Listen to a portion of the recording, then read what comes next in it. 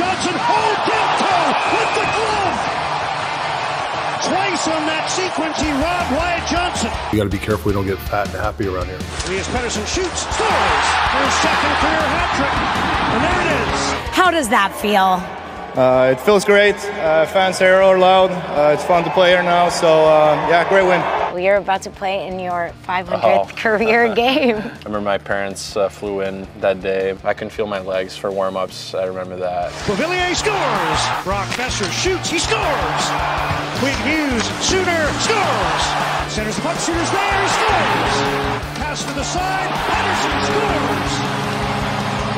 He's got his second shutout of the season.